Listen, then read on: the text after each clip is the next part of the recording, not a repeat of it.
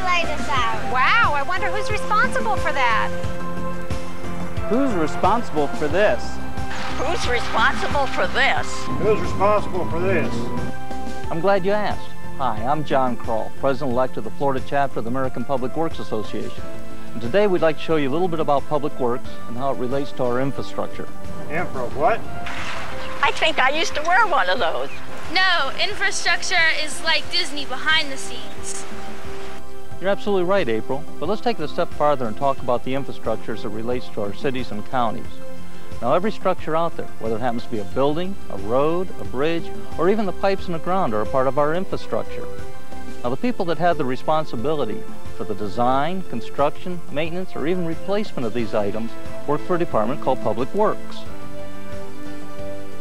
Now, the size and scope of a Public Works department depends mainly on the size of the city or county and what they have to maintain.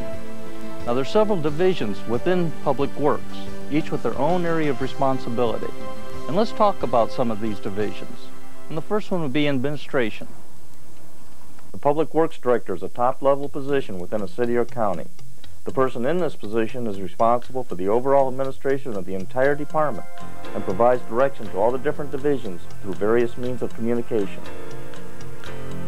The next one's engineering. The engineering division is generally responsible for the design, construction, and inspection for all projects within its jurisdiction. In fact, many projects are designed in-house using the latest in computer technology. Complete and accurate drawings of all the city or county infrastructure, blueprints, and maps are generated and maintained within this division. In many cases, they have their own survey crews to accurately map the land. And property maintenance. Carpenters, plumbers, electricians, and other highly technical individuals work for this division. They are charged with minor construction along with the maintenance and repair for all the buildings the city or county owns. In many instances, they provide the janitorial service to keep all the facilities clean. And fleet operation. This division is responsible for all vehicles and equipment the city or county owns. They write the specification for all purchases, prepare new vehicles and equipment for use by specific user departments, and provide all the maintenance to these vehicles and equipment. They are also responsible for the disposal through public auction of the equipment when it has reached the end of its life cycle. The technicians are highly trained, and many are ASE certified. This is the same nationally recognized classification that many technicians in your local dealership are required to have. Stormwater. This division provides the construction and maintenance for all stormwater projects.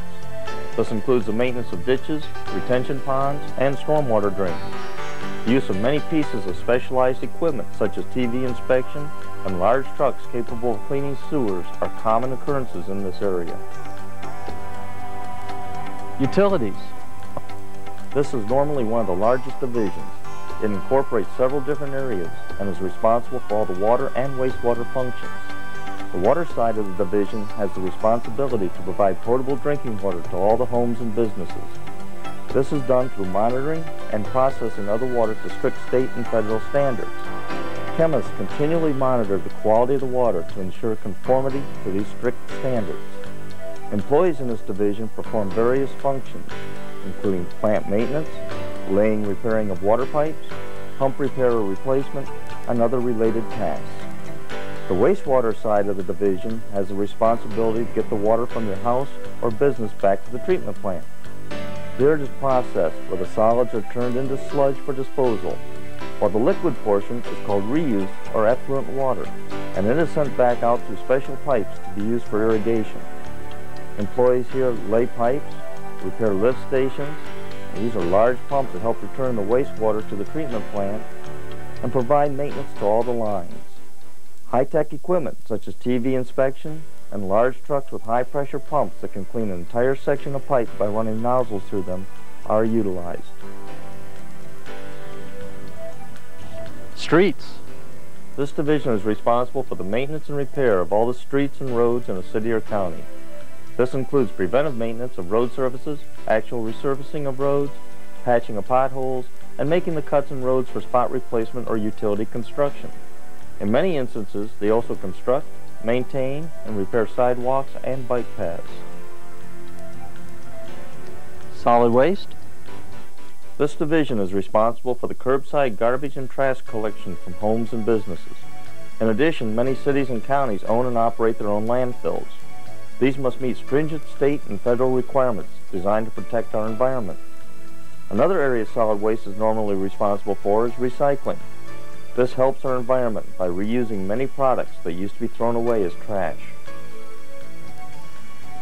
Traffic engineering. Traffic engineering is responsible for all aspects of traffic control. They install and provide maintenance of traffic signals and crosswalk indicators. In addition, they fabricate and install traffic control signs, along with the responsibility of striping and marking the pavement in our streets and roads. Parks. Parks Department is responsible for the aesthetics of all the parks and common areas, including the median areas in the city or county. They mow the lawns, trim the trees, plant the flowers, and provide all the general maintenance necessary to make the parks an enjoyable place to visit. In some cases, they mow DOT right-of-ways and clear abandoned lots. And that's basically what a public works department is all about. How are these people trained to do all these different jobs? There's an organization called the American Public Works Association that not only provides training, but they also have annual conferences and trade shows. Trade show? How can I be involved? Why don't the two of you come over to the state convention with me, and I can show you all this.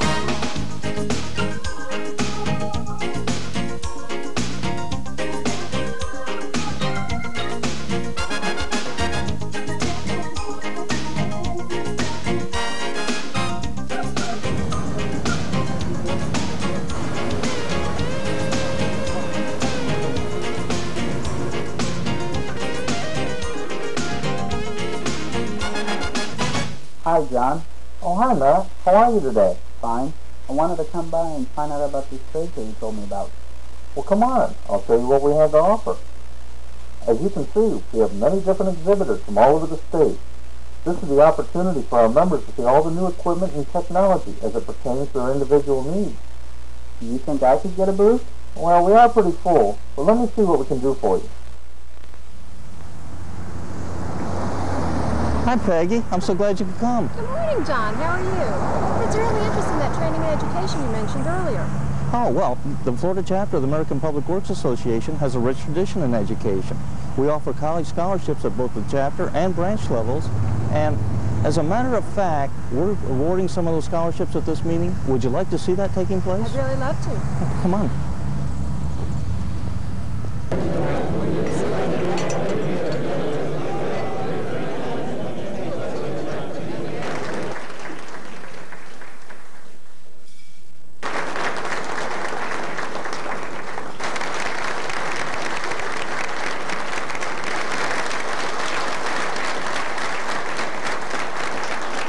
Do you offer any training during the course of the year, John? Yes, we hold periodic seminars on various subjects. You know, in the past 2 years, we've gone high-tech and showed satellite downlinks throughout the state. That really sounds really neat. What else do you offer? Well, we also have schools called Public Works Academies. Here, Public Works employees have the opportunity to learn about many different aspects of public works. This makes them better informed and trained employees and also improves their chances for career advancement. Does the APWA have anything to do with emergency management? Absolutely. We work together to provide first response in the event of any type of major emergency, such as Hurricane Andrew. We provide the coordination, people, and equipment to help restore the affected areas back to order. What kind of training do you have here at this meeting? Well, we offer many different seminars for our members to stay on top of different public works subjects while having the opportunity to earn CEUs. Who can join APWA? Any employee in the public works field can join our regular membership, and any business or vendor can join our associate membership. Did Matt join? Yes, he did, and we even found him a space at our trade show. Thank you, John. Oh, you're very welcome, Peggy. And I'd like to thank you for the opportunity to show something about Public Works and the American Public Works Association. If you'd like more information or have any questions, please contact your local Public Works department or call APWA at 1-800-848-2792. You are hereby installed as officers of the Florida chapter of the American Public Works Association for 1997.